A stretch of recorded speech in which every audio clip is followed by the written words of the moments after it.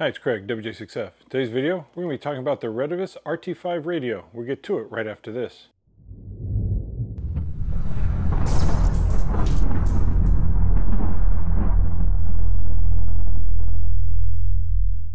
Okay, now the items you get in the box, you get a mic/earpiece, the owner's manual, belt clip, charger, wall wart for the charger, antenna, wrist strap, and the radio itself. At the time of this video, the radio itself is going for $24.99. I also received the programming cable, and at the time of this video, the cable is going for $6.99. Okay, a couple of features about this. It is a VHF/UHF radio. The frequencies it covers, 136 to 174 megahertz, 400 to 520 megahertz. Has a 128 channel capacity. The output power, they say, is 7 watts. The battery is a 1800 milliamp hour. And it can either come, as you see here, red or in black. The dimensions for the radio are 103 by 58 by 26 millimeters or 4.06 by 2.28 by 1.02 inches. Okay, starting with the left side of the radio, you have a call button, monitor button, and the push to talk. On the top, you have the flashlight, antenna, and volume power knob. On the right side, you have the Kenwood style 2-prong plug for programming cables as well as microphones. You have this adapter for charging the battery release on the bottom, and we'll throw the belt clip on later. And they have this little loop, I think it's for the hand wrist strap. Using the monitor button, a quick press turns the flashlight on. Second press gives you strobe, third turns it off. Using the call button, quick press gives you the radio station. Right with the beat. And for the menu, standard Baofeng affair. You get 41 different selections. You start off with your squelch. If you want to change something, you just hit menu again. It'll drop the arrow down to the lower. Then you can pick which one you want. Hit it again to lock it in. And you can change your step.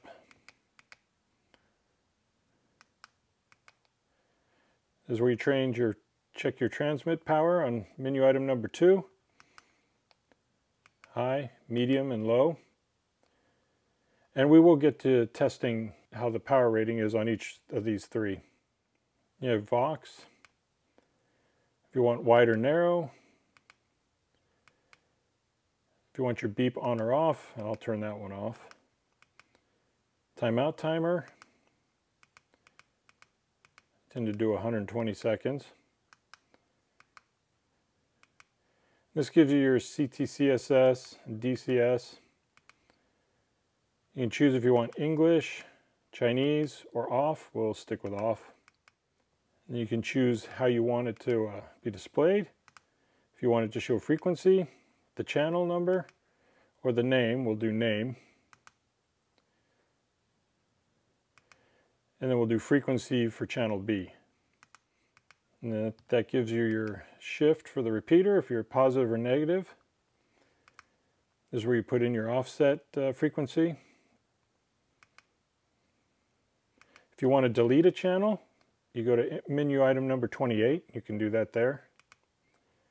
And this changes the color of the LED, whether you want it purple for receive, transmit, or standby. Shows you your band. If you want a Roger beep on or off.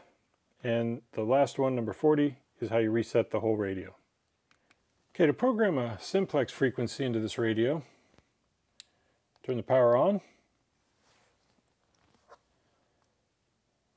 Make sure you're in VFO, which is this top left button. Enter the frequency you want. We're going to do the calling frequency, 146.520. And basically for that one, that's all there is. Then go to menu, which is going to be menu item number 27. Hit menu again, pick where you want to store. Hit menu again, and now you're saved. Exit out. Switch over to VFO. And you can see the number 2 right here. We are stored the national calling frequency. Now you cannot put a name tag in here unless you're using the software from, say, CHIRP. And we'll do that a little later on. Okay, to store in a repeater, you're going to again go to VFO, put in your frequency number, in this case 145220. Then go into menu. First menu item you're going to want is 13. That gives you your CTCSS. Hit menu. Go up to the one you want. In this case we want 103.5. Hit menu again to save it. Then we're going to go up to number 25. That's going to give you your shift. In this case we want minus. Hit menu to lock it in. Then we're going to go up to 26 for the offset. Since this is 2 meter, 0006. Make sure you put in all the zeros. Lock it in. Go up to 27 to pick which channel you want to save it as. In this case, we're going to do 15. Lock it in. Exit out. Then you go back and you can see over here we're in 15. Let's see if we can't hit the repeater.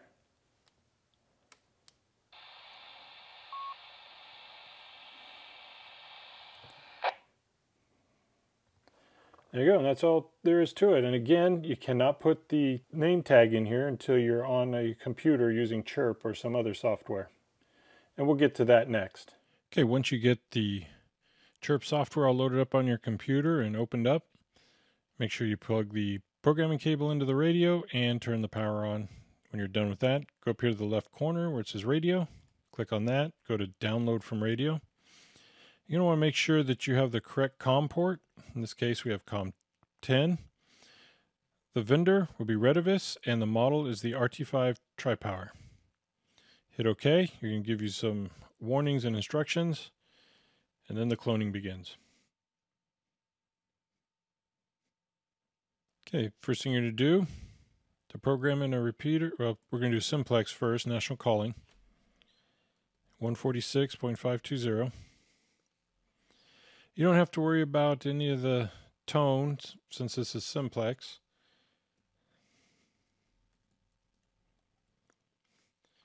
You have limited number of characters you can use. And you can change your power over here to the right. You can choose any of the three, high, medium, or low. Then once you get that in, you go to your next channel you want to use. This will be one of the local repeaters, which is 145220. Enter the name, which in this case is Clara. Make sure you have tone. Then choose your CTCSS code. In this case, it will be 103.5. It automatically puts the shift direction in, and it also gives you the offset. And it's again set to high. Now, once you have all the repeaters that you want in there, you can go over to Settings. And this is where you can change basically all the stuff that's in the menu. Move that down to 3. Backlight timeout, we'll do 10 seconds. Maybe 15. Timeout timer, I typically like 120 seconds. And you can have for your A and B channel, you can either have set to channel, name, or frequency. For channel A, I'm going to do name, and I'll leave B at frequency. Then you can change the color of the light for your standby, receive, and transmit. When that's done, go to advanced settings, and this gives you some of your Vox stuff, which I don't ever mess with. Other settings, you can change your power on message.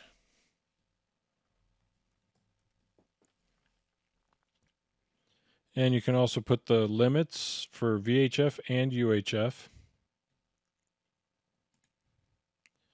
Your work mode settings. This will tell you what each frequency is going to, when you go to VFO, it'll automatically default to those. You can change your radio. I have mine set to 95.5 KLOS in Los Angeles. And you have DTMF and service settings. Once you have everything all set up the way you want it, go back to radio, upload to radio. Again, check your COM port, hit OK. And then once you've written everything to the radio, you can save it. And it'll automatically give you the radio type and the date that you did this. This is showing 2021, December 23rd. Once you've got what you want, you got it where you want it, go ahead and hit save. And that's all there is to it for using CHIRP to program the Retevis RT5. Okay, the first power level we're going to do low. And we're getting about 2.3 watts. Now let's switch to medium. On medium, we're getting 3.4 watts. Those two aren't too bad. Now let's go to high, and we're only getting 4. Now this, according to the website, is supposed to be a 7-watt radio. Personally, I'd like to see that a lot closer. Now let's try 440. Okay, on 440, again, we're on low. And we're getting almost 0.4 of a watt. Now let's try medium. Medium, we're getting 2.8 watts. Now let's go to high. Wow, and we're still climbing. We're getting about between 4.5 to 5 watts of power on 440 on high.